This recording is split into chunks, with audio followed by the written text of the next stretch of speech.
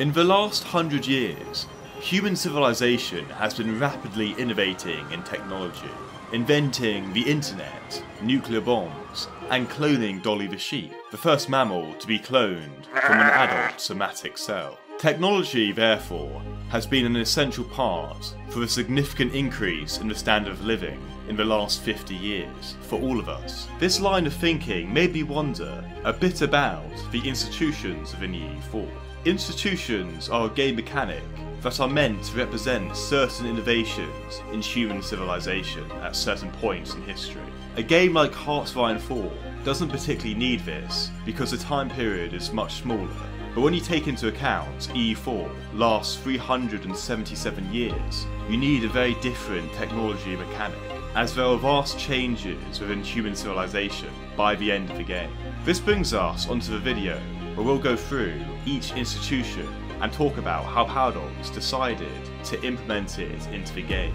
I also want to talk about how these institutions in EU4 impacted the human race historically, and therefore why they're all so significant. Although this is fairly different to my usual videos, I nonetheless think, after watching this for yourself, you'll be curious about civilization building, and it's probably one of the reasons why you play EU4. The first institution within EU4 we are going to talk about is feudalism. At the start date of EU4, this institution is present in almost all the old world, except certain areas such as the Hoots. Feudalism developed after the fall of the Roman Empire, so it's been within medieval Europe for quite a long time. The main idea behind feudalism was to create a system in which, along with land revenue, a standing army would be created for service. In other words, feudalism was a system where the relationship in society was derived from the holding of land. From this diagram, we can clearly see the top of the pyramid had the most land, while the majority of the peasants were obliged to live on their lord's land and give them homage, labour, and a share of the produce, in exchange for military protection.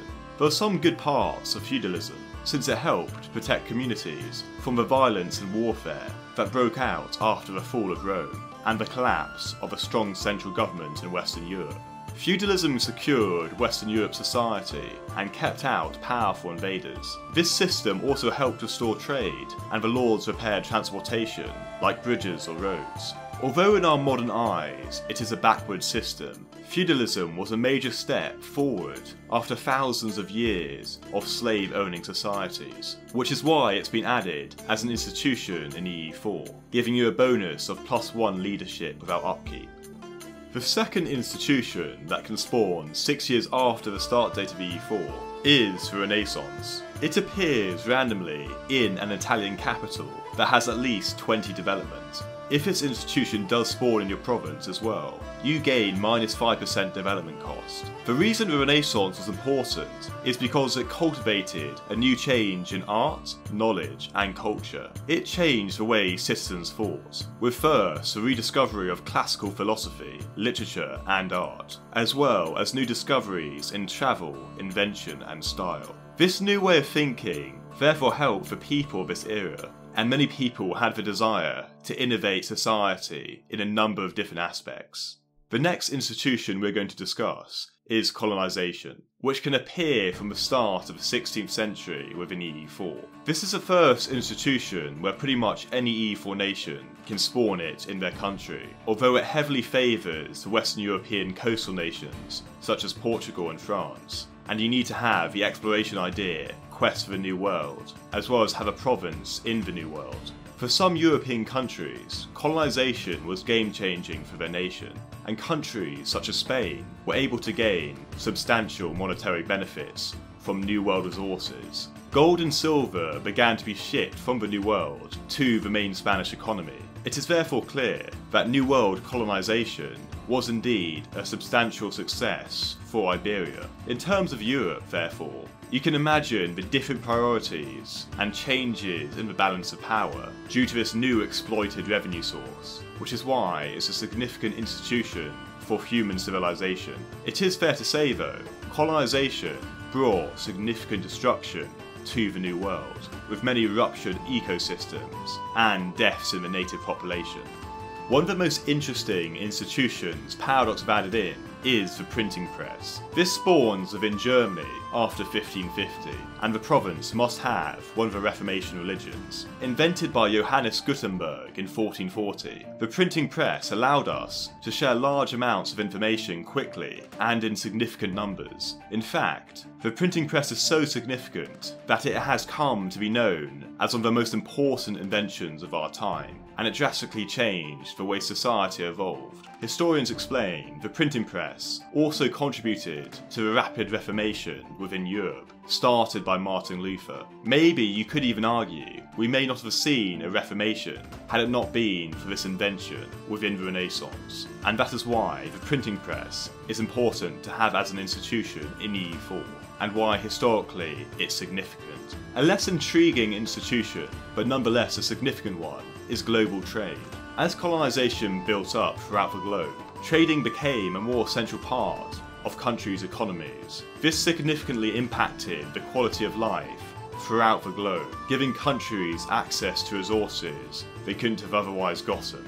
Previously, there were a limited set number of trading routes for countries, but around this time, at the start of the 17th century, the nations of the world became part of a greater world network. Any EU4 nation is able to get this institution, giving you a +1 merchant bonus.